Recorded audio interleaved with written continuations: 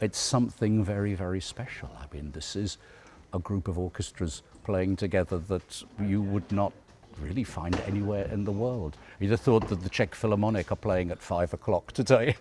Also, my dear friends there. And I also see what is happening also, that you are bringing in more orchestras from around Romania. I think this is also a wonderful thing, that this is, and also show the world what there is. So, no, a great thing, and we are very happy to be here. And of course, for me, these are the last two concerts I conduct as the music director of the London Symphony Orchestra, although I'll come back many times. But it's my last two concerts as boss, as it were. And so this is also very special and very emotional for us. Do you remember your first presence here in the festival, sir? Yeah, absolutely. It was with the Berlin Philharmonic, Shostakovich's Fourth Symphony, and I looked at this wonderful and terrible building with all its history, and I looked at the audience and I thought, oh, these people know what Shostakovich's Fourth Symphony is about. And I remember there were people, I mean, you must have paid a lot of money to the fire people to keep away. Everybody was sitting on the floor, hanging off the walls.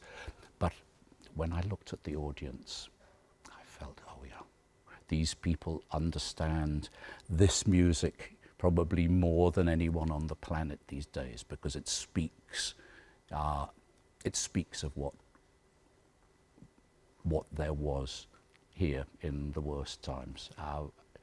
And I don't think I ever felt such a powerful audience response. You can feel it as though it's behind your back, holding you. So that I remember so clearly.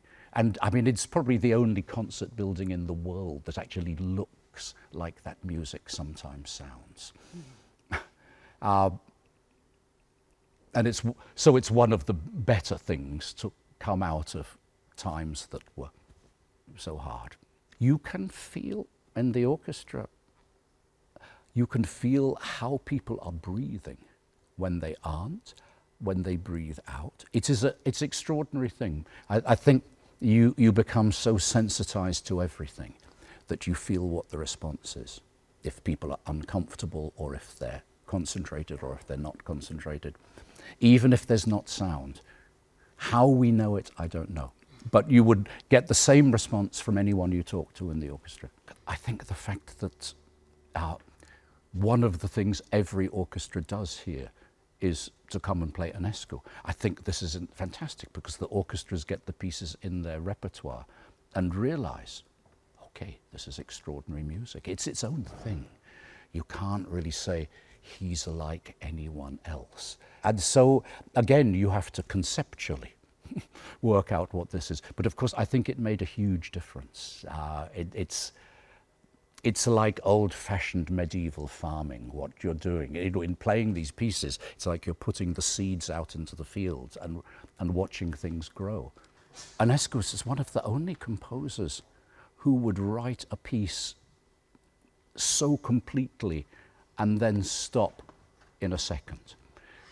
That most composers find they start pieces and they start it in sketches, and then they find it doesn't work. But to have a piece of nearly 9 minutes, totally orchestrated and so beautiful, which he then felt, enough, whatever. One doesn't know. I mean, there must have been a really special personality that you could go that far and just say, enough. I think it's a person just of so many ridiculous gifts that he could afford for that not to happen. It's a beautiful piece, a very romantic piece, gorgeously orchestrated. Bless him, Michael Tilson Thomas found a way to actually finish it so that it doesn't just stop in mid-air, but a wonderful discovery for us. Of course, I did the Romanian Rhapsodies and the first a lot, but also Isis, this beautiful piece with female chorus. I know the symphonies a little, and they're extraordinarily fine, but my goodness, you need to spend a long time to unlock their secrets. Mahler is the reason I became a conductor. I just grew up in this time of the Mahler revival. Where I lived in Liverpool, it was unbelievably the first European orchestra that played a complete cycle of Mahler symphonies with the same conductor. It's hard to believe that that was true in the 60s and early 70s. But it had only been done before once in America, in Salt Lake City, of all places. So we were this generation of teenagers coming and discovering these pieces and not knowing what was going to hit us next.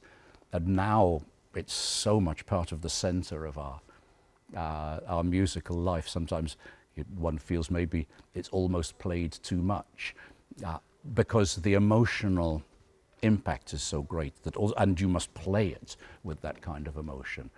It shouldn't be a normal thing. This is a piece that we have played here a lot with the orchestra, although not for a few years. And it feels very deep in everybody's DNA.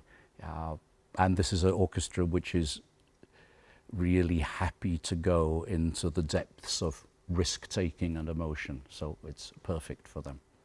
Both of these two pieces that we play, which one? Mahler and Messiaen, and indeed Enescu, these are people of complete candor who are telling you everything that is deepest in their soul. There's no holding back. That's generosity, and I think it's a great motto. This is an astonishing festival, and this isn't Eastern Europe, this is Europe, and we are all together in this, and even more in these days with this extraordinary and ridiculous war happening. We have to remember we are Europeans, and you are doing so much for not only your own music, but for all of us to bring us together, and we have to treasure that.